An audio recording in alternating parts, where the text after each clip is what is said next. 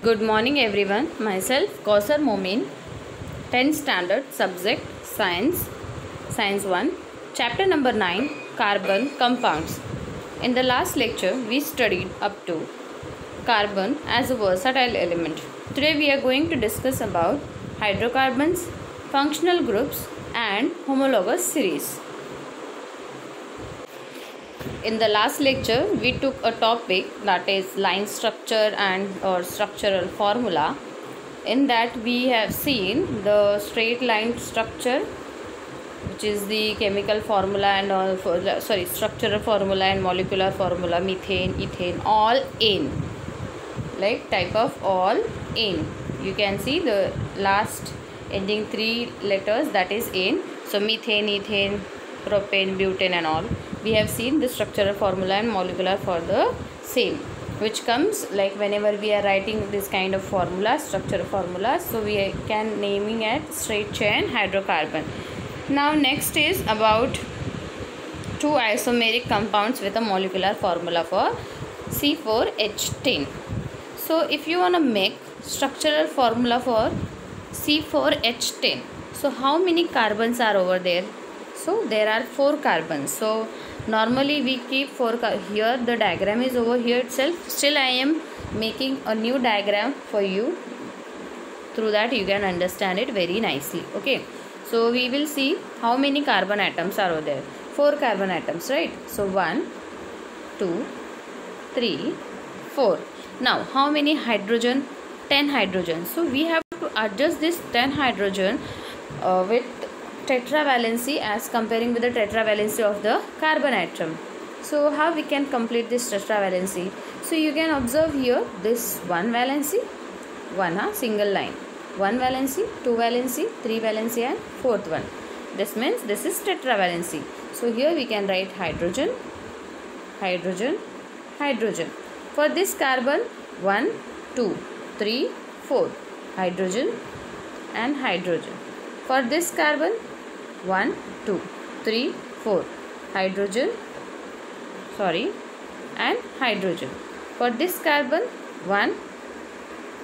Now you can observe here there is no line on this side. Okay, we should have no need to consider this one. Okay, because there is no carbon atom with it. So we can write H. But when you are writing H over here, so how many bonds are over there? Like, is it tetravalency is completing with carbon atom? 1, 2, 3.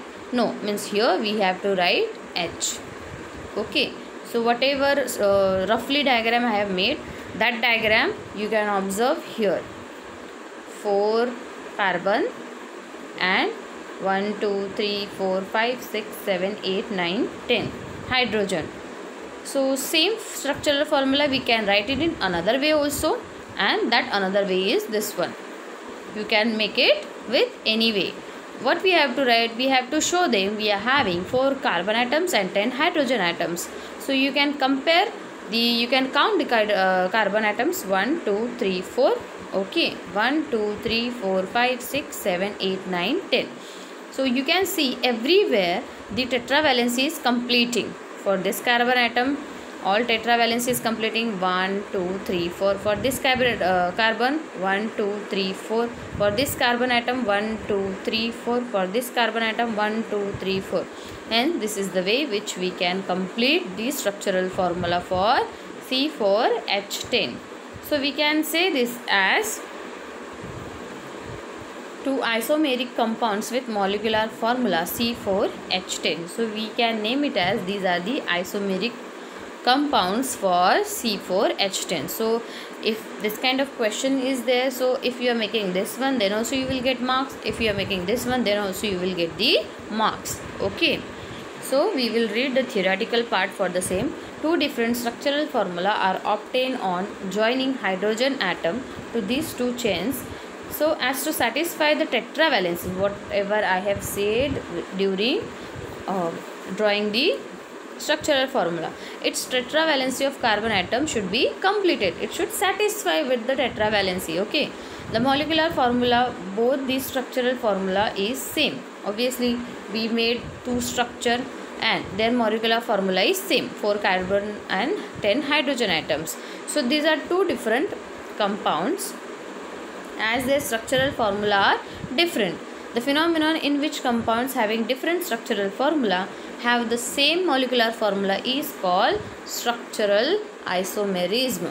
What is the meaning of structural isomerism? The formula which is having same formula for different structure. So that type of compound is known as structural isomerism. What is the meaning of structural isomerism? The phenomenon in which compounds having different structural formula have the same molecular formula. Different structural formula and same molecular formula, which we have seen the example. Okay. So such type of formula is known as structural isomerism. The number of carbon compounds increases further due to the isomerisms observed in carbon compounds. The carbon chain, which we are going to discuss later on, in a straight chain of carbon atoms, whereas the carbon chain is a branch chain of carbon atoms. So here you can observe that these carbon are straight chain and these carbon are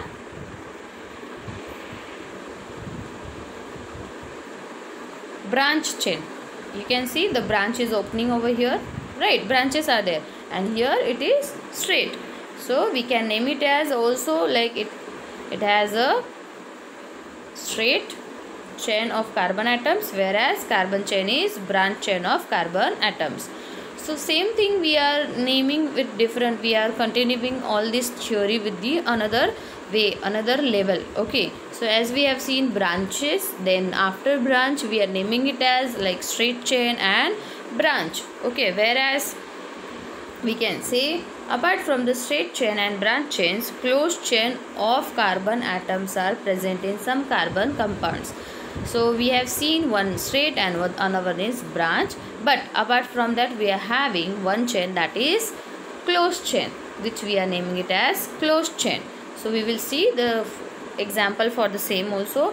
So here we are making a closed chain. First of all we will take a compound, and that compound is cyclohexane. Cyclohexane is the compound and its molecular formula is C6H12. Now we have to make for the same closed chain. What is the meaning of closed chain? Whenever you are making a straight chain, suppose I am making a straight chain for C6H12, then how many carbon atoms? 1, 2, 3, 4, 5 and 6. This comes with the straight chain. With that we are making hydrogens and all. Okay. So this comes in straight chain. With the straight chain, this carbon compound we can increase. If it is 6, 1, 2, 3, 4, 5. If it is 6, so we can add another one also. But while making a closed chain, we cannot add. Suppose you can observe here cyclohexane ring. So can you add another carbon atom with it? If you made a closed chain, we cannot add. See, 1, 2, 3, 4, 5, 6. So this is closed. It is closing itself. Now what we have to add? Their hydrogens. So whenever we are adding hydrogen, here also we have to see that the tetravalency should be completed. So now for this carbon, if I am writing H here, then how many valencies there? So with this carbon, okay, 1, 2, 3, only 3 valencies there. What we want one more. So we can add hydrogen over here. Okay, so the same thing is happening over here. Suppose this is the carbon, and with that carbon we are adding 2 hydrogen. Why? Because we need tetravalency. You can observe here 1, 2, 3, 4. Now its tetravalency is completed. Okay, and what about its hydrogen? 1, 2, 3, 4, 5, 6 carbon atom, and how many hydrogen atom? 12. So 1, 2, 3, 4, 5, 6, 7, 8, 9, 10, 11, 12. So this is the way we have completed this closed chain structural formula for cyclohexane, and we can name it as a ring structure of cyclohexane. Clear? If there is a question, if hydrogen is getting decreases, suppose we are having C6 and H10. some hexene, cyclohexene is there, not hexane, hexene. Now here number of hydrogen is decreases, so that means name is going to change. This is coming with cyclohexene. Now tell me, we are having 10 hydrogen and 6 carbon, so these many hydrogen no need, or like say 12 hydrogen, there is no need for 12 hydrogen. Now we have to decrease the number of hydrogen. So where should we can decrease the number of hydrogen? Suppose if I am drawing for the same here, now 1 2 hydrogen, 1 2 hydrogen, how many hydrogens are there? 4. Then 5 6 7 8 and 9 10. What about the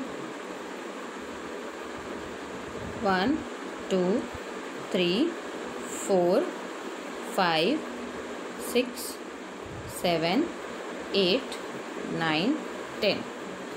Now tell me, is it completing valency with this carbon atom? Obviously no. So to complete this valency, what we have to do? We have to draw these lines over here, double bond. Then here double bond is going to become, because we have to add this hydrogen atom as well as we have to complete its valency also. So we have to make the double bond on this side, then its valency is going to complete it. 1 2 hydrogen, 1 2 hydrogen, 1 2 hydrogen, 1 2 hydrogen, single hydrogen, single hydrogen. Now I can write hydrogen 1 2 3 4 5 6 7 8 9 and 10. Now for this carbon atom 1 2 3 4. For this carbon atom 1 2 3 4. For this carbon 1 2 3 4. Okay, for this carbon, so you can measure all the carbons. For the all the carbons, whatever hydrogen over here, 2 hydrogen we are adding with each carbon. Now here with one carbon, one hydrogen itself only there. So now you can measure for this carbon, is there any completing its tetravalency? So from at this side 1 2. What about the third and fourth? So here we have to add one line, then it is completing its valency. What about this side? We have to add one more, so it is completing its valency. Now you can count hydrogen atoms 1 2 3 4. Clear? We will clear this thing with the another formulas. All types of carbon compounds, whether straight chain, branch chain or cyclic, can be saturated or unsaturated. This is the explained by the various examples of hydrocarbons. This is the table you can observe here. Now we are dividing in two way, saturated and unsaturated. So what about saturated? First of all, we see with straight, branch and cyclic hydrocarbons. This one is the straight chain, this one is the branch chain. In that, saturated and unsaturated hydrocarbons is distributing. So what about saturated? With saturated, all types of ane is coming. Saturated hydrocarbons, all types of ane. Okay, like propane, isobutane, cyclobutane, hexane, all these things, all ane are with saturated hydrocarbons, whether it is straight, branch or cyclic. In saturated hydrocarbons, all types of ane will be there. Suppose with a straight chain, we have to write a structural formula for propane. How many hydrogen atoms are there in propane? 8. How many carbon is there? 3. So we have to write 3 carbon, 1 2 3, and amongst with we have to adjust 8 hydrogen atom. So you can observe here 1 2 3 4 5 6 7 8. Clear? Now next, when we are writing with unsaturated, so in unsaturated hydrocarbons, all types of ene and ine will be there, like propene, propyne. Here number of hydrogen atom is decreases. Suppose here 8. Now you can observe here 6 and 4. Number of carbon is same. Because of hydrogen, as we have discussed previous also, when the name is going to change, then number of hydrogen is also decreasing. Okay, with ene 6 and with ine it is 4. Now if we have to adjust the structural formula for propene, so how many carbon atoms are there? 3. So we are adjusting 3 carbon atoms. 1, 2, 3. Wait, I'll show you how to adjust this. Suppose we are making a chain for propene. So how many carbon atoms? 3. So 1, 2, 3. Now we have to adjust hydrogen atoms. How to adjust hydrogen atom? How many hydrogens are there? 6. So I am making 6 hydrogen atom. 1, 2, 3, 4, 5, and another one is 6. Now where should we have to write 6th hydrocarbon? If I am writing 6th over here. Now for this carbon atom, its tetravalency is completing. 1, 2, 3, 4. For this carbon atom, tetravalency is completing. 3, 4. For this carbon atom, is the tetravalency is completing or not? Tell me. 1 and 2. Is it completing? If I am making a bond here, single bond, so whether it is completed or not? So 1 and 2. 2 itself only. And this one is the 3. Now what about other one? So to adjust that, we have to write this way.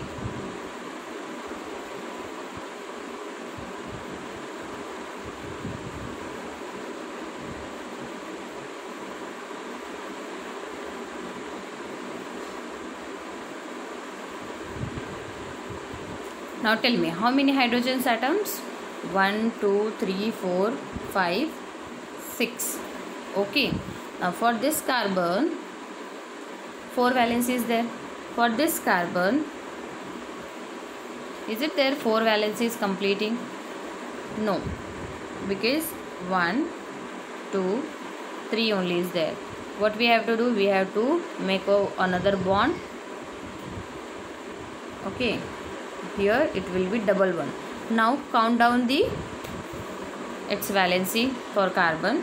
1, 2, 3, 4. Now here 1, 2, 3, 4. Here 1, 2, 3, 4. Hence its valency, tetravalency is completed, and our structural formula is also ready with C3H6. So hence we are making double bond here. Clear? Now next, for propine, what is the formula? C3H4. Now I am making 3 carbon atoms because C3 is there. And how many hydrogen atoms are there? 4. So what I have to do? First of all, what we have to do? We have to add hydrogen here and here. Okay. If I am making hydrogen here and here. Now 2 hydrogen we have added. What about the another one? Suppose either you can make on left hand side or you can make on right hand side. Suppose in this given right hand side hydrogen they are added. Now I am adding with left hand side. Suppose I am adding here H and H. Okay. Now what about the another thing? See here tetravalency is completing. Okay. Now what we have to do with this one? We have to add the bond with triple bond should be over here. Not here. This way. So whenever we are considering propine, triple bond will be there, and whenever you are considering propene, double bond is there. So this is about straight chain hydrocarbons. Now next is branch chain hydrocarbons. So same branch chain means we have to branch with the carbon. Suppose we have written over here with a straight chain, here we are making a branch with the carbon. How to make branch with carbon? Suppose I have to write 4 carbon atoms. So 1, 2, 3, and I am making branch with the carbon atom Okay, so now we have to add the hydrogen atoms. How many hydrogen atoms? 10 hydrogen atoms. Okay, so 1, 2, 3. Now 3 hydrogen atom I am writing over here. Now one hydrogen is here, one hydrogen is here, one hydrogen is over here, one hydrogen is here. This way the branch is completing. So you can observe here the branch. I am not having that much space. You can draw this in your book. You have to draw this in your book and you have to understand it. And if still you are not getting it, so please give me a message personally. I'll show you how to draw all these things. Okay, now next, isobutylene.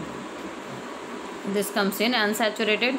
As I told you, or lean, ene and ine will be with unsaturated, and all ane will be with saturated hydrocarbons.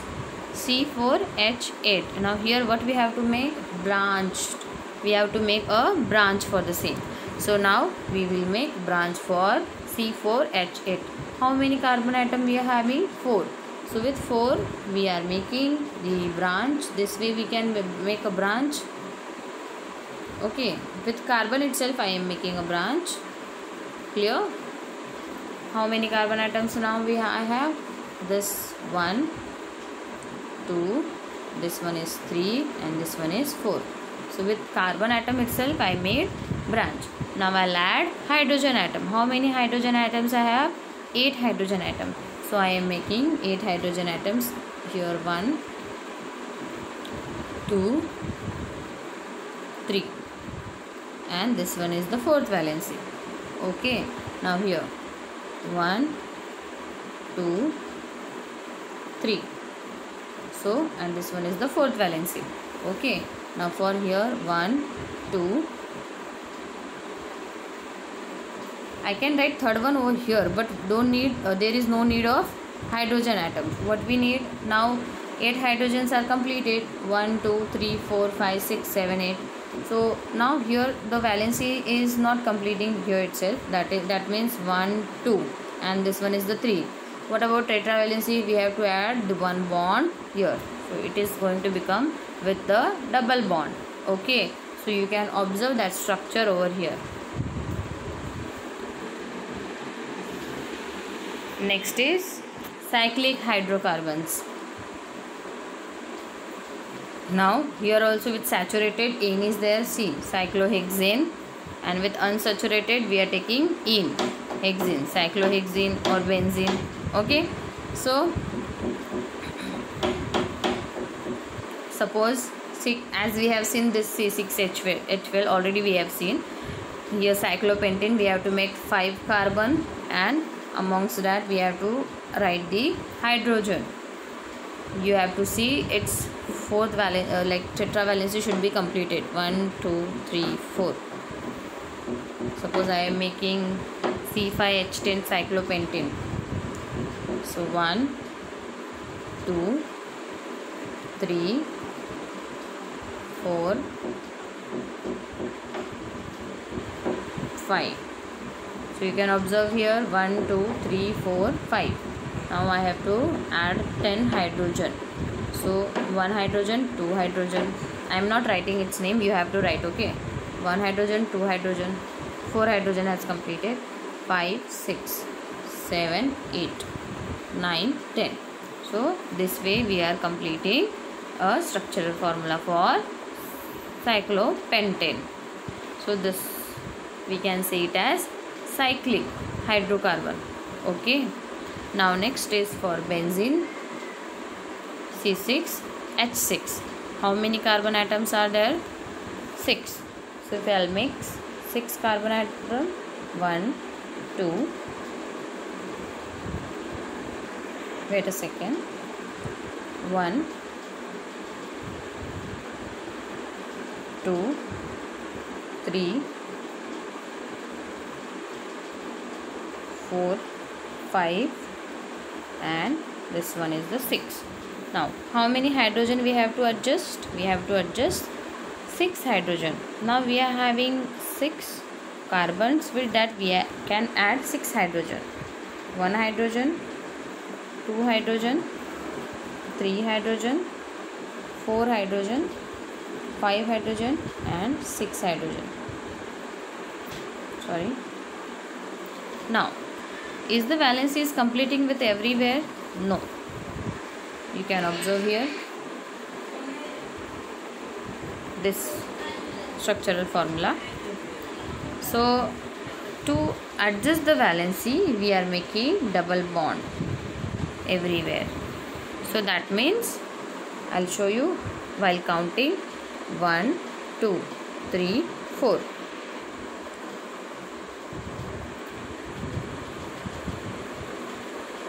One, two, three, 4.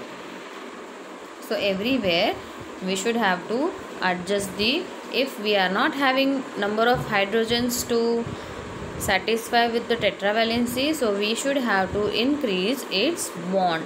So if you are increasing the bond, hence there should be satisfaction for valency. Okay, so this is the table which we have seen, which we studied for structural formula with respect to saturated hydrocarbons and unsaturated hydrocarbons, which you have to write in your notebook. You have to draw all the diagrams twice, thrice, then you can understand very nicely. Okay, this is the part of your homework. Still, if you are not getting this structure, then you can ask me. Now next is functional groups in carbon compounds. Up to now we have seen hydrocarbons and all. That means with carbon, hydrogen we have taken only. Now next, with this theory we are going to discuss about another than carbon also, another than hydrogen also we can take another compounds. So what kind of compounds, which name we can give it. So all these things we are going to consider in this theory. And the name of the topic is functional group in carbon compounds. Till now you have learned about hydrocarbon compounds formed by combination of elements carbon and hydrogen. Many more types of carbon compounds are formed by formation of bonds of carbon with another elements such as halogens, oxygen, nitrogen, sulfur.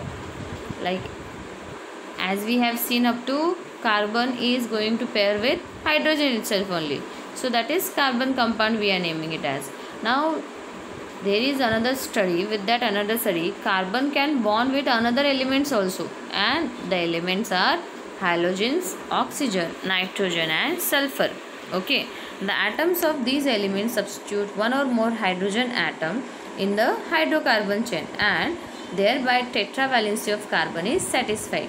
That means if we are making the structural formula with halogen, oxygen, nitrogen and sulfur, that time to complete its tetravalency we can add hydrogen over there with carbon. Okay, then its tetravalency is satisfied. The atom of the element which is substitute for hydrogen is referred as heteroatom.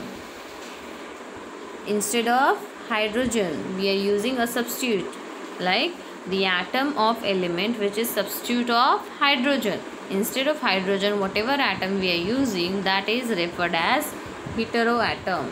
What is the meaning of heteroatom? Substitution of hydrogen, that is called as heteroatom. Sometimes heteroatoms are not alone but exist in the form of certain groups. Heteroatoms are not a single atom, they exist with the groups. We will see with the table. The compound acquires specific chemical properties due to these heteroatoms or groups of atoms that contain heteroatoms, irrespective of the length of the nature of the carbon chain in that compound. Therefore, these heteroatoms or group of atoms containing heteroatoms are called functional groups. All these heteroatoms we are naming it as functional group because they work with the group. So now we will see with the table all this theory part. Here is the free valency for the functional group is indicated by a short line. See, whatever short line you can observe here, these short lines are for, they are indicated functional group. The functional group taking place, hydrogen is joined to the carbon chain with this valency. All this theory you can clear with the structural formula. When we are making a structural formula, that time you can understand it very nicely. Okay. The carbon-carbon double and triple bond are also recognized as a functional group. If you are making carbon-carbon double or triple bond, so they are recognized as a functional group. Okay. So here we are having heteroatom and their functional group. So what type of heteroatom is there? First is halogen. In the halogen we are having three. One is chlorine, bromine and iodine. Chlorine, bromine and iodine. So name halo means chromo. With this three combination we can take halo, or in each if you want to read, then it is chromo, bromo and iodo. So here structural formula for halo, chromo, bromo and iodo. So single line shows to us group formation, and its condensed structural formula is this one. All these things we will clear with their structural formula. If you want to understand now, so please concentrate what are the things. We will clear all these things with the structural formula. But keep it in your mind that chromo means, what is chromo? Cl, bromo is Br, iodo means I, halo means X. So whenever you are writing their structural formula, the small line should be there with that, and that after that line we can add the carbon. Okay. Now next is first heteroatom is oxygen. Name is first alcohol. With alcohol, with oxygen. Okay, with oxygen if you are writing HOH, so O dash O dash H is alcohol. This is the structural formula for alcohol, dash O and dash H. And condensed structural formula is dash OH. Next is aldehyde. We have to learn all these things, alcohol, aldehyde, ketone, all the structural formula. For aldehyde, dash C dash H and double bond with O, means with everywhere oxygen is added. That is why in the heteroatom we are taking oxygen, like oxygen is over here. So with CH our oxygen is there, and we can write CHO, the name of CHO. Aldehyde's structural formula is CHO. If the CHO is there, that means it is aldehyde, and its structural formula is this way we can write, because we have to complete this tetravalency. That is why double bond with the oxygen. Okay. Now next is ketone. For ketone it is dash CO dash, and if you want to make this structural formula, then it will be double bond for the oxygen. Now next carboxylic acid, that is COOH. If you want to write with structural formula, then dash C dash O dash H and double bond with the O. All the time double bond is with oxygen. Now next is ether, dash O dash O, sorry dash O dash. Now ester, COO. So obviously we have to make a double bond with oxygen, single oxygen. So all this you have to learn. There is no another way what to do, how to do and how to remind. You have to learn this structure. You have to make a practice again and again. You have to learn this structure. Okay. Nitrogen. In the nitrogen, this NH2. So NH2. This is the structural formula. Clear? And name of NH2 is amines. And in the amines we are taking nitrogen. So here is a table, some functional groups in a carbon compounds. You have to learn this. This is also a part of your homework which you have to learn and write.